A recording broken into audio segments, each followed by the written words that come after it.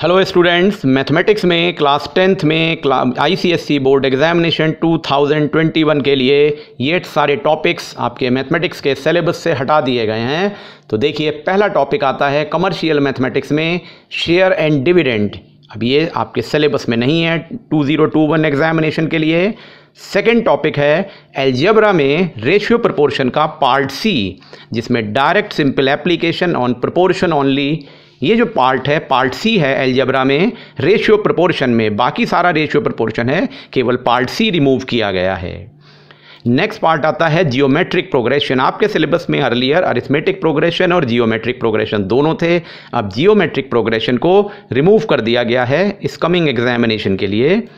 Next आता है similarity. Similarity में पार्ट 6 जो है, जिसमें direct application based on above part 1 to 5 including the maps and model है, इसको हटा दिया गया है।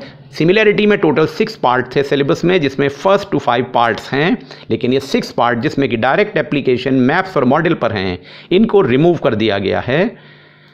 नेक्स्ट है जियोमेट्री। जियोमेट्री में लोसाई यानी लोकस कंस्ट्रक्शन का पार्ट आपके सिलेबस से पूरी तरह से रिमूव कर दिया गया है।